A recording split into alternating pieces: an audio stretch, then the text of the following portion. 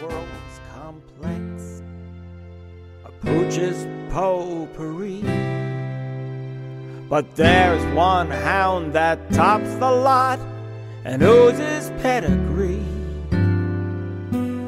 So many breeds are vulgar, little more than common mugs, but there's one sort I adore, to whom life is so much more than sniffing other doggies' butts.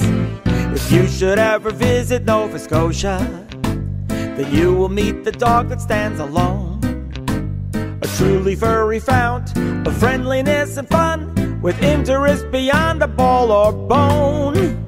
This is no mere spaniel or Pekingese or terrier. Other breeds are thick and crude and every way inferior. This little tyke's a very high achiever, the Nova Scotia duck-tolling retriever. The Nova Scotia duck-tolling retriever.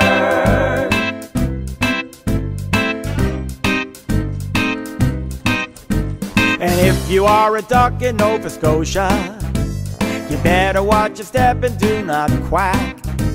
For roaming round the Nova Scotian waterways and lakes, the NSDTR is on your track. We're not talking Labrador or Pug or Weimaraner. Tollers of the North will tell you who's the top banana. I saw its face, and now I'm a believer. The Nova Scotia duck-tolling retriever. The Nova Scotia duck-tolling retriever.